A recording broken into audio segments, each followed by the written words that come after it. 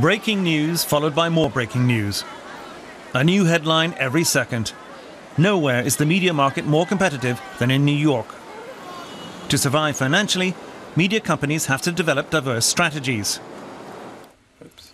51-year-old public relations expert Jim Joseph writes a blog for the online newspaper The Huffington Post.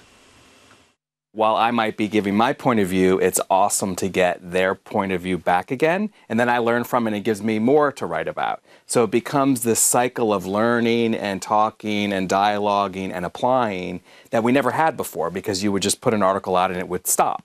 And now it keeps going and keeps living, which is amazing. Thousands of other bloggers also write for the Huffington Post, but they can't live off their work. I'm not paid to write my articles. I do it as part of my work and as part of being a thought leader in the industry. So I don't get paid to write the article. I don't get paid to comment. I do it because I enjoy it and I like it and I like the interaction. Without the internet, even respected papers like the New York Times wouldn't have a future, because its income is generated by clicks on advertising links.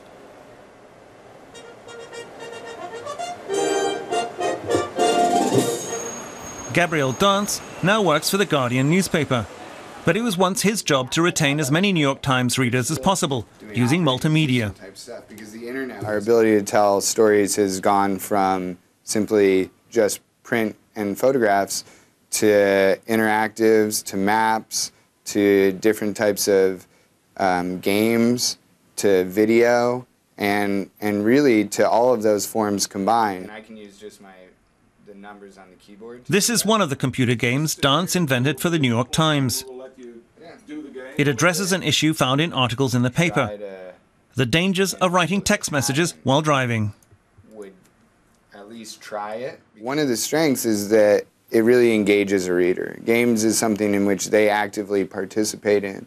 And as soon as you have one of your readers actually engaging with your content, it becomes much more easy to get them to care more about that content.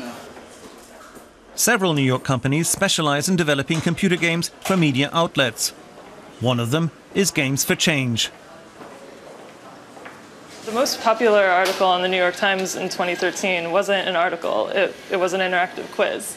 So increasingly, you're having people coming to these websites, they want something, a little more interactive. I think it's a little more interesting.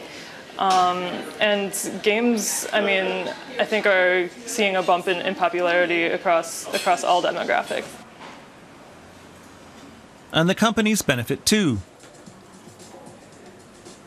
Demand is growing for games that deal with socially relevant issues. So this is Half the Sky Movement, the game. It's a point-and-click adventure game on Facebook about fighting the oppression of women worldwide. It's based on a best-selling book of the same name that was written by a New York Times journalist.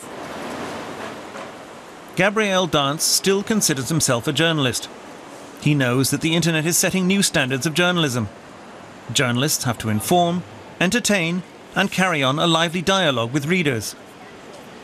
As soon as the more traditional journalists see that we're in fact complementing their journalism with something that they couldn't do on their own, it starts to make them, I feel, get much more excited and encouraged about collaboration and the future of their storytelling, because they find they're just reaching a wider audience. The media market in New York and elsewhere will remain highly competitive. Publishers and other media outlets have to constantly change in order to survive.